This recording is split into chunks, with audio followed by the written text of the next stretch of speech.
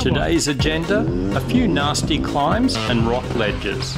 Well, nasty by our standards.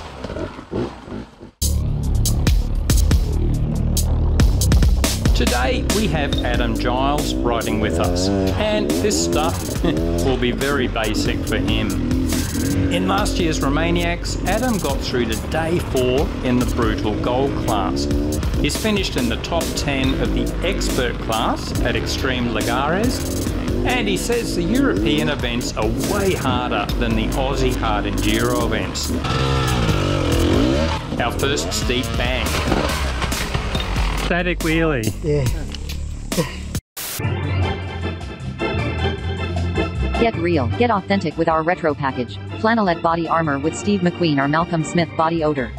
Wax finish with refined narwhal semen. Renewably harvested, don't ask us how. Your appearance counts most, at least when surrounded by genuine hipsters. But wait, there's more. Order now and also get this Honda XL 185, carbon dated back to the Jurassic era. Hurry while stocks last. Jeff's turn.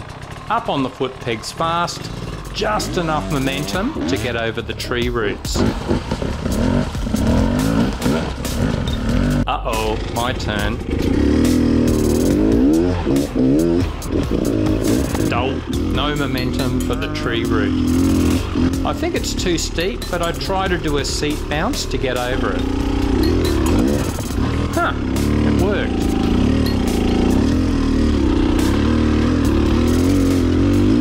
Now, things are getting serious.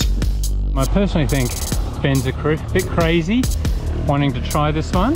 The whole climb is off camber and seriously steep at the top. Woo! Oh, your bike made it! It's so steep at the top, it took Ben around a minute to climb back up and hit the kill switch. Yay! You found the kill switch. Ben is doing bloody well to attempt this. Woohoo! The rest of us, this short but steep face is more our style. There's always that awkward spot you can't drag the bike up, so it has to come down. Tough when your boots are about to slide down with you in them.